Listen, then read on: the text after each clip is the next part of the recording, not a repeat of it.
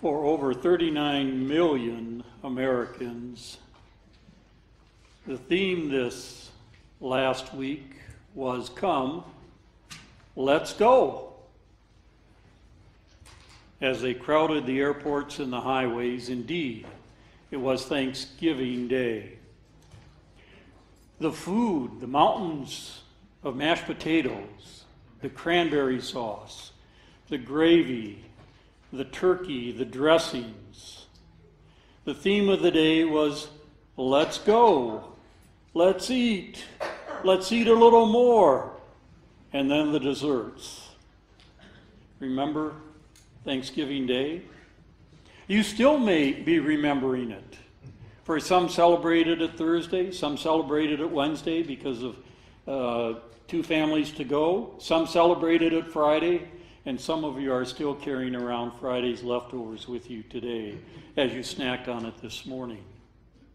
The food, the feast, the family, the friends, the conversation. We had all of that and more. And we kind of finished with a conversation. And of all places that conversation went, you can never guess what's happened recently in our society. It's the place that you probably don't want to necessarily go. Of course, half of America is not pleased with the selection process, and the other half probably isn't real thoughtful of it either. And we live in this time of just kind of what do we do now time as a nation. The conversations, the concerns, the passionate exchange, the drive back home was the capstone of the day for me.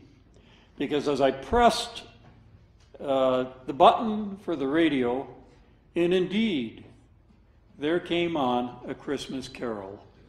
And I said, Thanksgiving, and next is Christmas. And my spirit just settled in. I love this time of year.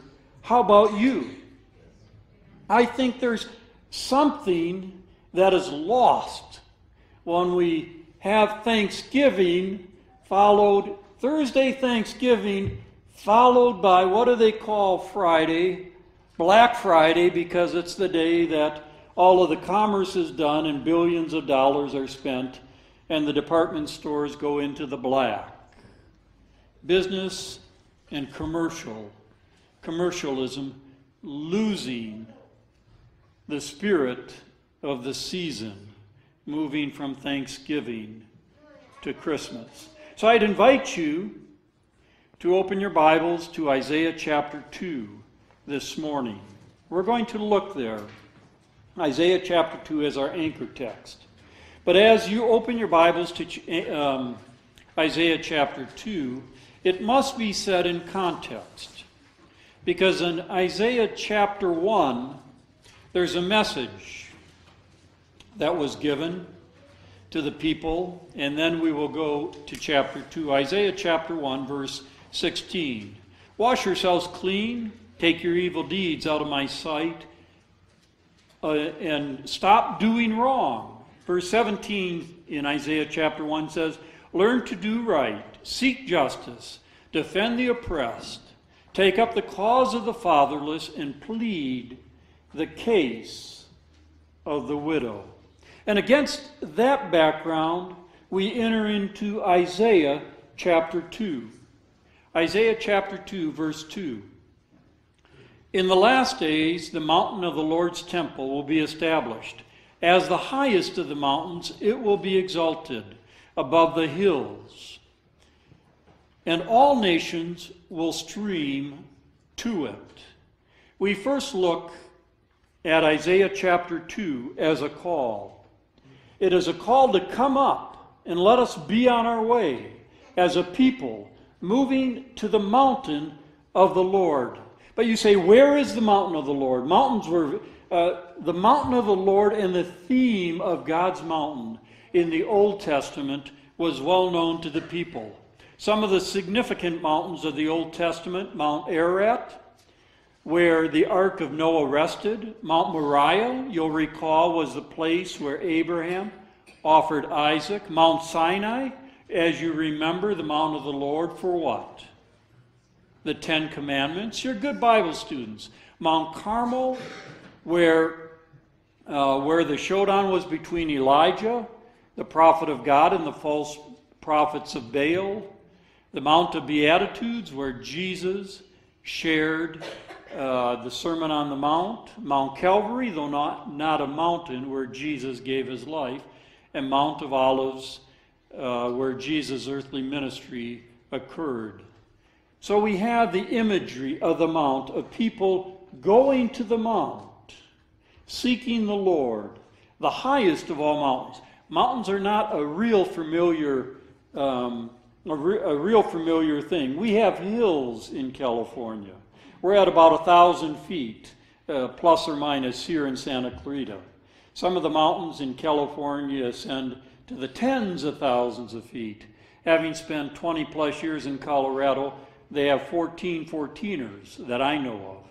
So if you're going to go on a hike to a mountain, it's often a hike where you might start at 6,000 feet and ascend to 11 or 12,000 feet. It's a vigorous hike at that. So come, walk with Jesus is the clarion call of Isaiah chapter 2. As we look at that, what it means to walk with Jesus, just follow along. It will be exalted, the mountain will be exalted above all hills, and all nations or all people will stream to it. Many people will come and say, "Come, let us go up to the mountain of the Lord, to the temple of Jacob. He will teach us his ways so that we might walk in his paths. The law will go out from Zion. The word will go out of the Lord from Jerusalem. He will judge the nations. He will settle the disputes from the many people. They will beat their swords into plowshares, their spears into pruning hooks. Nation will not take up sword against nation, nor will they train for war anymore." I like that call, don't you? God's people will come to his mountain, walk in his ways, and there will be transformation among his people. How is it that even amongst God's people, we get so polarized so quickly when we have a conversation?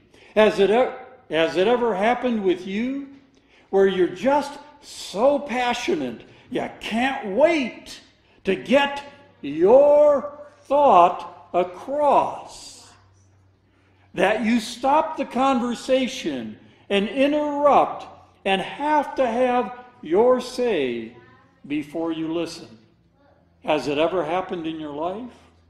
I know I find myself retrospectively exiting a conversation, sometimes going, "Whoa, you should have reeled in those remarks a long time before you spoke." And sometimes part of the dynamics and part of the passion is just the sense of urgency, which is good to be expressed in a very dispassionate way. First by listening, seeking understanding, then expressing one's point of view. But there is a walk with Jesus. There is a walk, there is a way, and there is a watching for him as well. Because it is promised he will teach us his ways, that we may walk where? In his what? In his what? In his paths, as Isaiah says. So have you found the path? Today is the question that God wants you to walk in. I believe, friends, it's first and foremost a path of service to others. Whether you're 7, 17, or 71, there is a walking in the way of service to others. Come, let us go up and walk in the way of Christ, as he gave his life a service. The story is told of a young girl named Jane, who was only 7 years old when she visited a shabby street in a nearby town, and seeing the ragged children there, announced that she wanted to build a big house so others who were less fortunate than her could have a place to play. When she was a young adult, Jane and a friend visited Townby Hall in London, where they saw educated people helping the poor by living among them and with them. Jane and her friend returned to Chicago, restored an old mansion, and moved in. There they cared for the children of the city, children of working mothers, and held sewing and cooking classes. Older boys and girls had clubs in the mansion, an art gallery, public music, reading, and craft rooms were created too. Her dream had finally come true. But Jane didn't stop there. She spoke. She spoke up for people who couldn't speak for themselves. She eventually was awarded an honorary degree from Yale. President Roosevelt dubbed her America's most useful citizen. She was later granted and awarded the Nobel Prize for Peace. In spite of her worldwide fame, Jane Addams remained a resident of Hull House for the rest of her life. She died there in service in the heart of the slum she had come to call home. The way of Christ is his way of living to serve others. Isaiah calls us to come up, to serve as Christ has served others. But not only is there the call of service, but there's the call to walk in the way.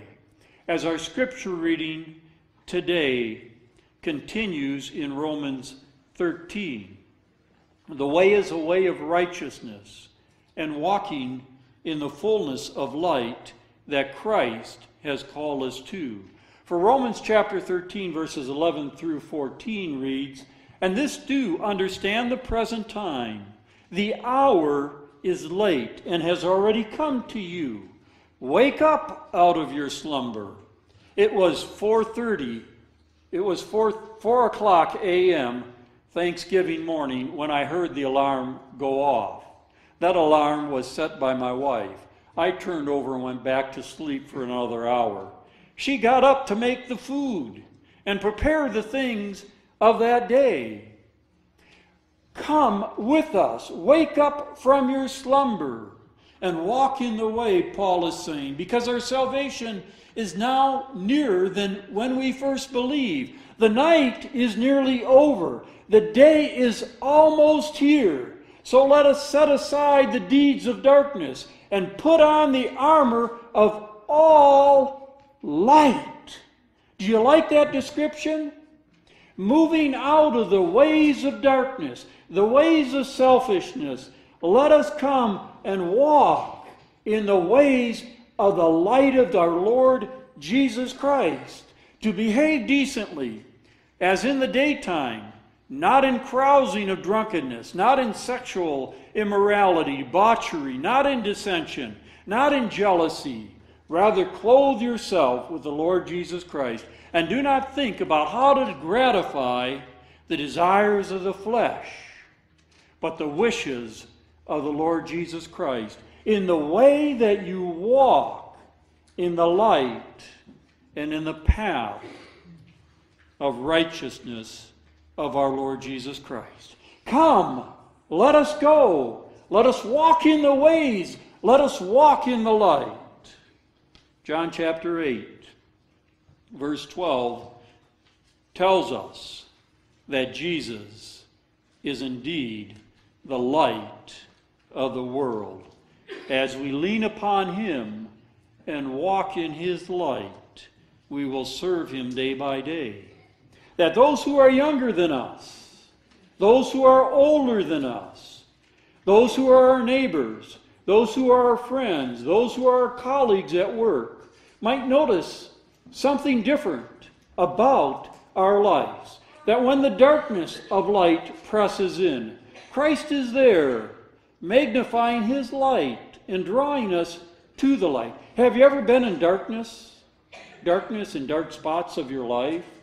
Sometimes darkness creeps in ever so slowly. It's not intentional, but it's a little bit of neglect. It's a little bit of, I'm not sure where to go, but I think what I don't want is that nagging spirit that calls me sometimes this way. I just want to ignore it. And we slip gradually away from that which calls us to Christ. Our conscience, for just a moment, is dull, but Christ, in his patience, calls us back. Calls us back. So there's a way, and there's a walk with Christ in the light. I find it interesting in Isaiah, going back for just a moment to Isaiah chapter 2. So he says, "Come, let us go up to the mountain of the Lord, to the temple of the God of Jacob. He will teach us his ways, so that we might walk in his paths. And the law will go out from Zion, and the word of the Lord from Jerusalem. He will judge all nations, and he will settle disputes for many peoples. And he will beat their swords into plowshares, and their spears into hooks. Nation will not take up sword against nation, nor will they train for war anymore. Come, descendants of Jacob, let us walk in the light of what? The light of the Lord." I like this imagery for a reason. I like this imagery in light of Thanksgiving Day. You don't quite get the connection quite yet. I didn't either immediately. After all of this instruction from Isaiah, he says he'll teach us his ways. He'll teach us to walk in his paths. And he'll come among the people, and he'll settle all the disputes among the people. And then there's this kind of nonsensical thing that he'll beat their swords into what? Into plowshares. I didn't get it at first, because we don't carry swords today. We don't really carry swords. Well, we carry some different kinds of swords that inflict as much pain as the real swords, the swords of our tongue at times. But nonetheless, the imagery of the day, do you see it? The sword is a weapon of offense.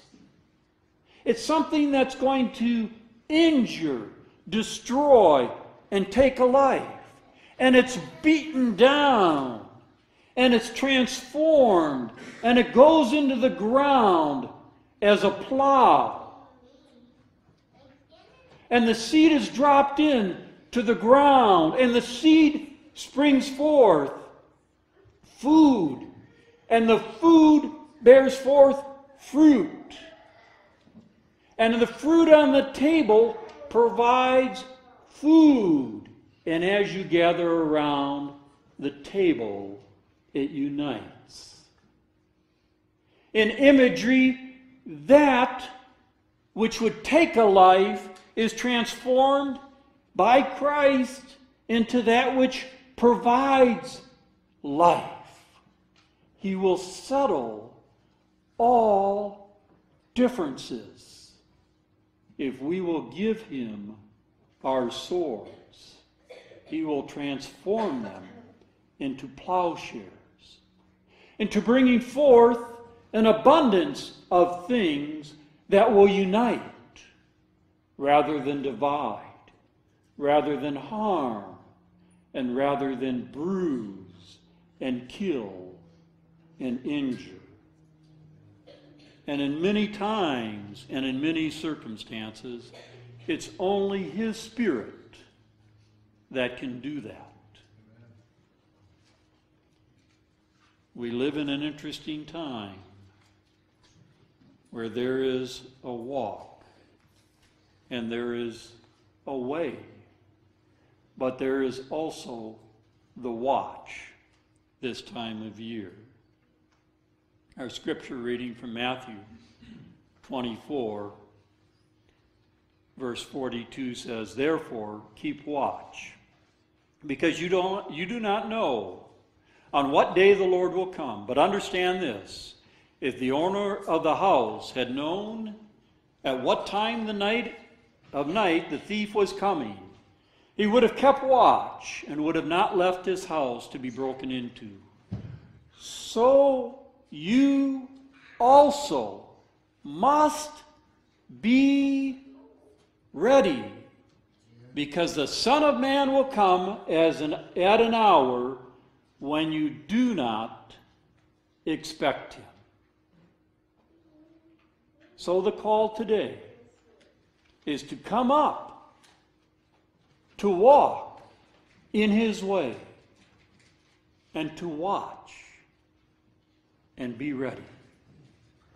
We have so much to be thankful in this Thanksgiving season.